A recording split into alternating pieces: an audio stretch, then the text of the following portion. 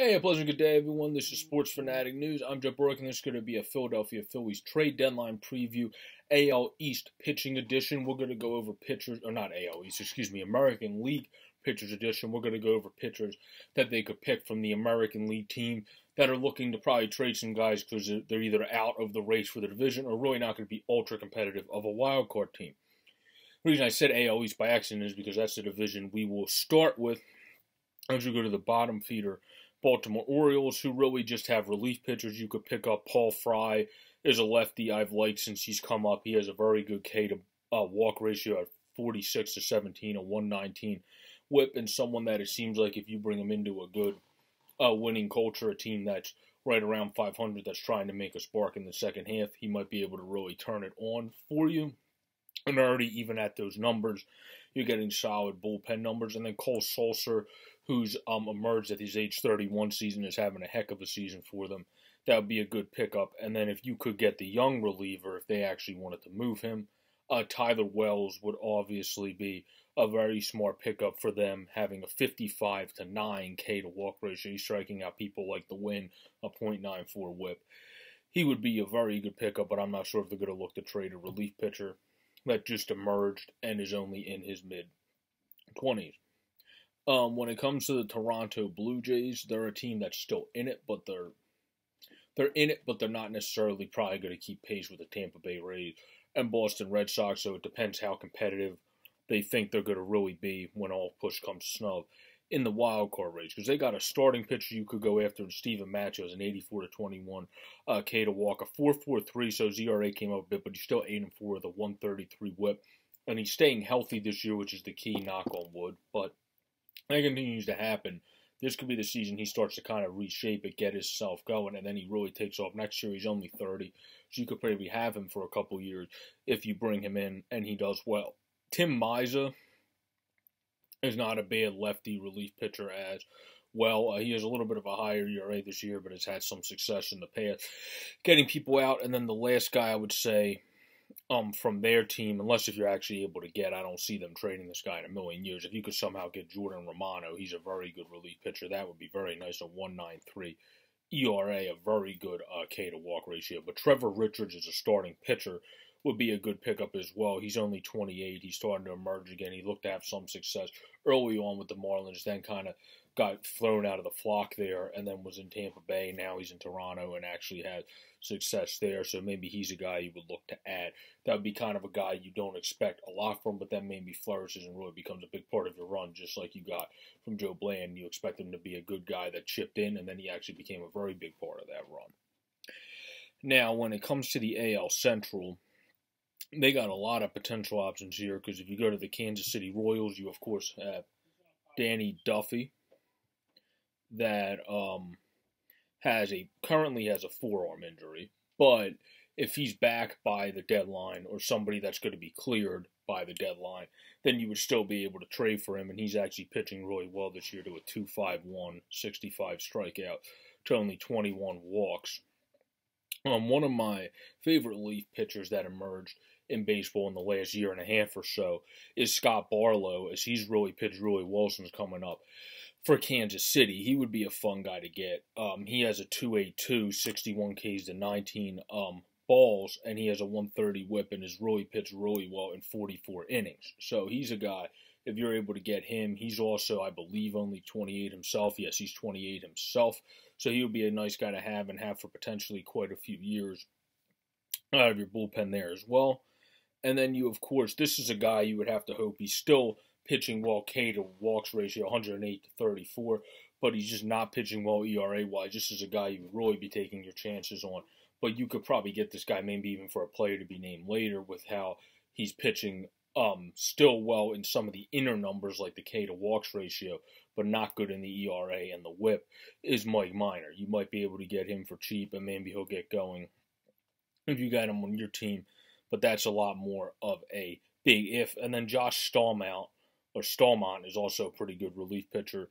I would say you could claim from that team and get in a trade who has a 41 to 17 and then a 131 whip and a 3.68 ERA. He's not too bad of a cap. But you also, the key with this is whenever we bring in pitchers, you have to learn how to gel with them and learn how to coach them well. That was a problem. Workman was good in Boston and now is doing all right again. Heath Hembree was good in Boston and then all of a sudden sucked here.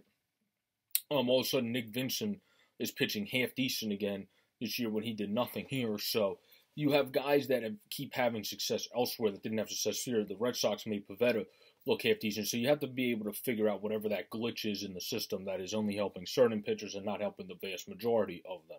Because that's going to be an issue that's ongoing no matter who you trade for if you can't figure out what that glitch in the system is.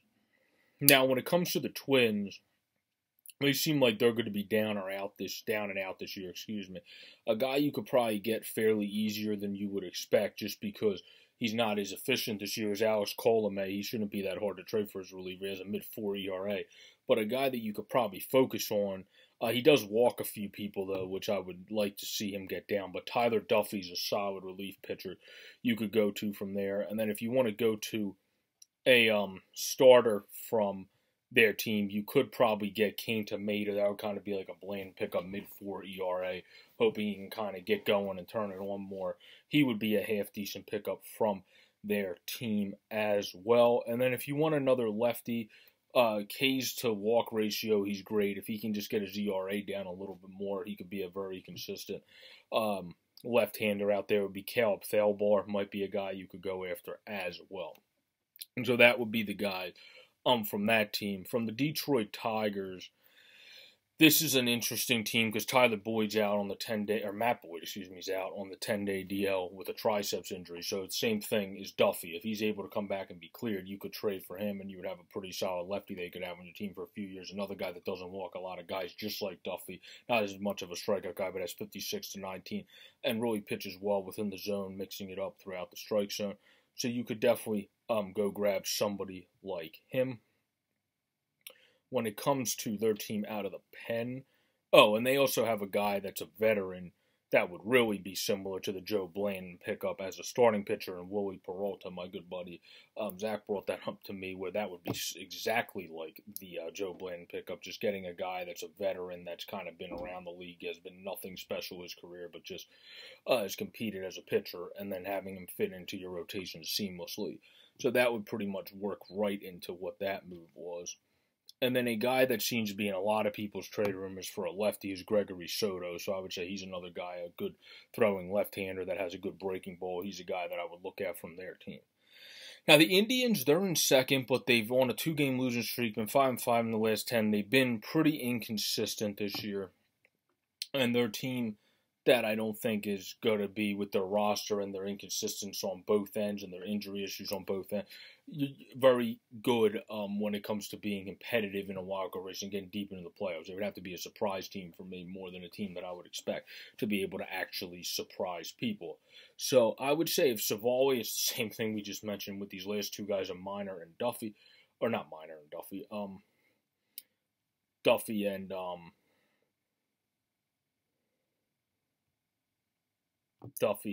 what's his name, Matthew Boyd.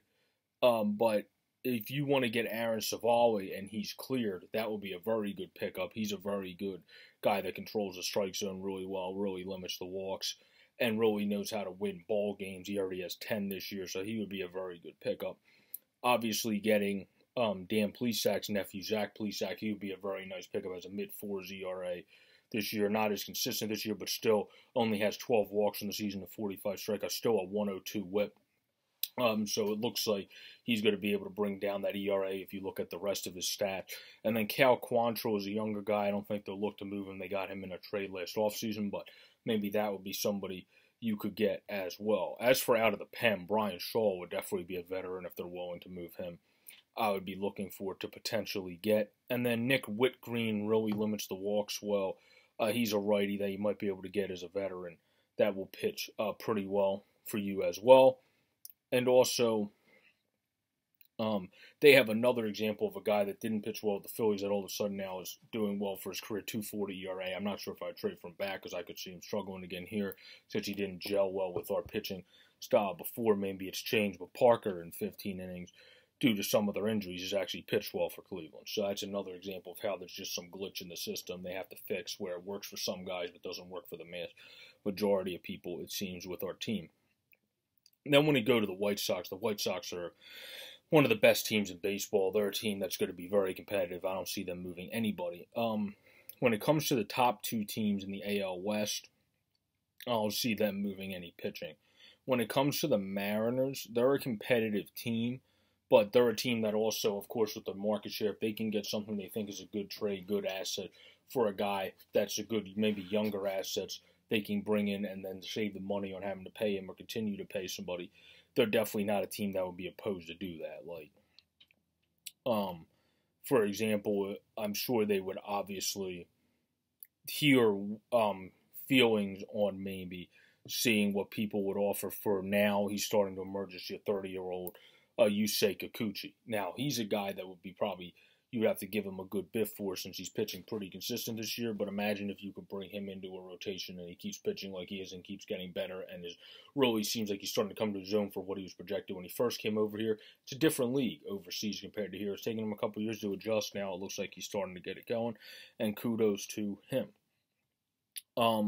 For their team, though, when it comes to the rest of the guys, you really have a lot of starters injured, so you're not going to go for anybody else other than the aforementioned, really. And then Drew Steckenrider out of the bullpen would be a great pitcher, a 2 ERA, a 40-11 ball to strikeout ratio, and then a .94 whip.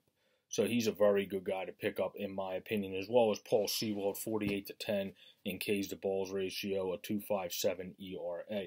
So I would say those guys are good to pick up. When it comes to your starting pitching, it's really mostly just Kikuchi on that team. And then Kendall Graveman has also become a very good reliever. So if you want to get him, now he's turned into a great reliever this year from being a former starting pitcher. You could get him, but the big chance guy from their team, because he also has tenure on his contract, would be Marco Gonzalez, where I don't necessarily see us touching him. That's a big risk. Could be a high reward, but it's a big risk, high reward thing, not a low risk, so I don't necessarily see them touching him. When it comes to the Angels, there's a guy that I've always thought has more in the tank than he's shown on this Angels team, basically since he's been there. And that is Andrew Heaney. Andrew Heaney is struggling just like Marco Gonzalez this year. He doesn't have as much tenure, though. I believe he's up after this or next season. So you don't have as much tenure. He does have a 5.56 ERA, but he does strike out some people with his curveball. He is still 5-7, a 1.36 whip, 98-26 baseball. He doesn't have the surface stats that would go, yes, I want you to acquire this guy, but he has the pitching movement, the RPMs, he has the kind of inner stat and the potential ability to say, maybe this is an out-of-the-box guy you wouldn't consider getting, that you could actually turn into something and he can turn on the Jets in a new change of scenery. But to actually get a guy that would also compare to Joe Blanton, that's more of a run-of-the-mill guy that's just developed into a very solid, again this year, seems like bottom of the rotation piece, would be Alex Cobb. 80-25 Ks to baseball, is 7-3 this year, pitching a hell of a season at a 3.96 ERA. So he would definitely be that. And then if you come to the relief pitching sector here, they don't necessarily have the most people, unless if the Phillies want to go get somebody they should have kept in spring training anyway. In Tony Watson, you could do that, or you could potentially pick up the sidearmer, sidewinder Steve Cechek. So you have those options there. But other than that, I would just say the Angels is pretty much what we just laid out. Those are the potential guys they could get from that team. Unless if you want to take on a struggling Dylan Bundy and hope he can start figuring it out. But that's an even bigger if than the aforementioned, I would say, Gonzalez and especially Andrew Heaney. So I would not really necessarily go near that. When it comes to the Texas Rangers, this is the team that you can definitely try to grab a couple people from, because you have Matt Bush, or not Matt Bush, excuse me, Dane Dunning, who's pitching pretty well. I don't know why I said Matt Bush. He's a relief pitcher that's struggling on the team. But Dane Dunning, who's showing he can probably be a consistent fifth starter that can eat you some innings, already at 83 innings, 87 Ks at 29 baseball. That would again fit into the category of just a not expected, like a not big name, I won't say no name, but not big name person like Joe Blanton you get, and then maybe Joe and do well. That's somebody that I could see. the Phillies potentially going for because he's not going to be very expensive. Another guy you could definitely go for from their team is one of the best relief pitchers now is Ian Kennedy. So you could potentially get him, bring him in. He's a veteran, and hope he continues to have success here. Josh Spores as a younger reliever at 27 is actually pretty solid with his arm and his striking out ability to baseballs. He has a mid-4s ERA, but he's not a bad pitcher to be able to potentially pick up. And then somebody you could get, like I mentioned, with the Mike Minors of the world that struggle, how you can get somebody that's easy for a player to be named later just to try to mix in to hope he can kind of get it going with you, is Jordan Lyles. He's not a guy that I would say I would be confident if we get saying, okay, now we have him and we're going to pencil him into our rotation. He's going to be definitely better than Vince Velasquez and definitely better than what Moore's done since coming back. But he's someone you could take a chance on, I guess, if you want to go with those guys that you know you're going to have to give up pretty much little to nothing just to get them from their team. Where the big name guy, obviously, from their team is Kyle Gibson. If the Phillies get Kyle Gibson, that would be great. And I really more see the Phillies, though, since in a great year you do have Nola, and if Wheeler keeps pitching like this, he's ace caliber. So even if Nola, for the people that think he's definitely even in his best years, a 2, well, then you have a 1 anyway. So you don't necessarily need to go for those big striding guys you have to give up a lot of guys for with how good Gibson's doing. Where it seems like you're going to go more for those middle-of-the-road guys, the Dane Dunnings of the world, the Roy Peraltas that are having a very good year, all the guys that we mentioned, the Andrew Heaney's of the world that mix into a rotation. All those guys, because you don't necessarily need to give up the onslaught of prospects for the other people. So I feel like that's just the route the Phillies are going to go personally. And we got Kyle Gibson, though, as long as we don't give up something where we just completely drain our prospect system, which is why I don't see that happening. I would be fine with it, but I see the Phillies, because they already don't have a great prospect system, going with guys they know they're going to be able to bring in and not have to give up a plethora of guys from the prospect pool. But that has been this video for the going over some AL pitchers that I believe the Phillies could potentially target. There's some guys we obviously did not mention as well that they could potentially go after. I just wanted to keep this video under the 20-minute threshold, so I decided to just mention a few guys that I think would be good players, and there's other guys in there that you could obviously throw into the fire as well to be able to get and see how they do. So this is just, again, a rough list, nothing to quote me on. Kobe Allard, if the Rangers want to trade him as a young pitcher or somebody I could see the Phillies being interested in, definitely doesn't walk a lot of people and does good success controlling the strike zone and has a low 4 ERA already. But that's a guy that I think would be hard to get because he's a guy that they hope develops in their system. But there's definitely other guys that could be surprise guys.